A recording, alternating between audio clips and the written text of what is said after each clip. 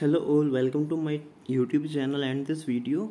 In this video I'm going to measure the pH of the water that has been kept in the earthen pot or the matka.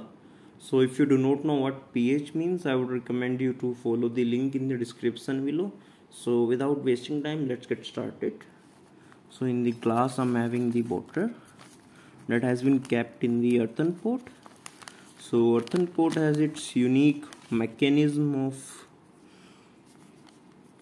cooling the water without any external power supply, electricity or other thing. But I'm just curious to find out the pH. Does it also affect the pH? So if you have seen in my previous video, I have measured the pH of the RO water, and the same RO water has been kept in this earthen pot, and we can see there is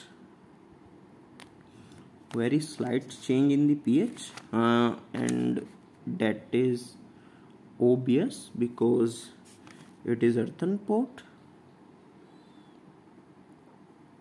Let's wait for it to get dry. Just wait for 5 or 10 seconds.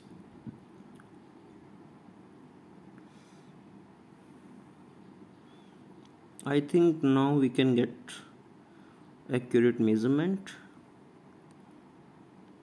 and it is slightly above the 7, like 7.2 or 7.3 I would say. So hope you have found this video insightful, and once again the conclusion is that the pH is around 7.2. that means it is slightly alkaline. Thank you for watching this video.